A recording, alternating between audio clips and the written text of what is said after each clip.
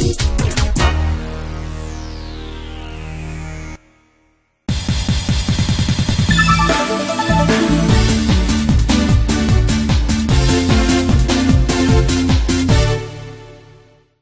to InfraCircle, your one-stop platform for everything infrastructure in this country.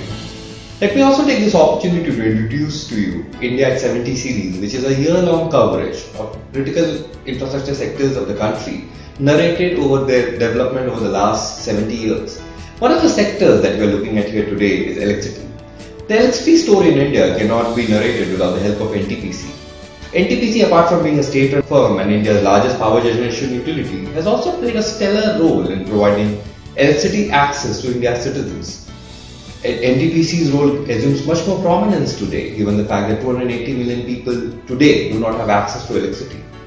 Also, it is playing a very prominent role in helping India meet its clean energy commitments. NTPC's journey has not been a very easy journey over a period of time. This comes from a fact that when NTPC was being set up, not many firms which are already in the business were willing to share know-how, design and technology with this homegrown firm. It gives me immense pleasure to narrate the NTPC story to you. NTPC Ltd, India's largest power utility. The state-run power utility was first incorporated on 7 November 1975. With D.V. Kapoor taking over as the first chairman and managing director on 19 March 1976. Construction of the first transmission network at Singrauli, Korba, Kanpur with a capacity of 400 kV started in 1979. The authorized share capital of the company more than doubled from Rs 125 crore to Rs 300 crore in 1979. The first 200 megawatt unit at Singrauli was commissioned along with the first direct foreign currency borrowing for NTPC. A consortium of foreign banks led by Standard Chartered Merchant Bank extended a loan of £298.41 million for the Rihan project in 1982. 1982 was the first year of the state utilities commercial operations wherein it earned a profit of Rs 4.51 crore. In 1995, NTPC celebrated its 20th anniversary along with adopting a new logo.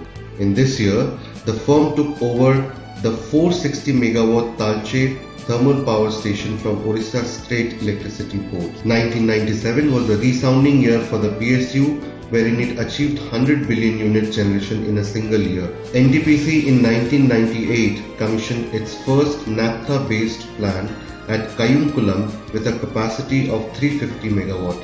In year 2000, the firm started construction of its first hydroelectric power project of 800 megawatt capacity in Himachal Pradesh. Year 2002 witnessed three wholly owned subsidiaries of NTPC being incorporated: NTPC Electric Supply Company Limited, NTPC Hydro Limited, NTPC Vidyut Vyapar Nigam Limited.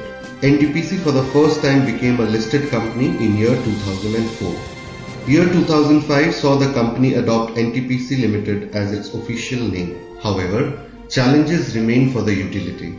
Its plants are aging and funding for coal-based generation is becoming scarce. Also, though it has augmented its generation capacity, state electricity boards are in bad shape and there is very low demand from their end. NTPC remains to be the country's major contributor of power.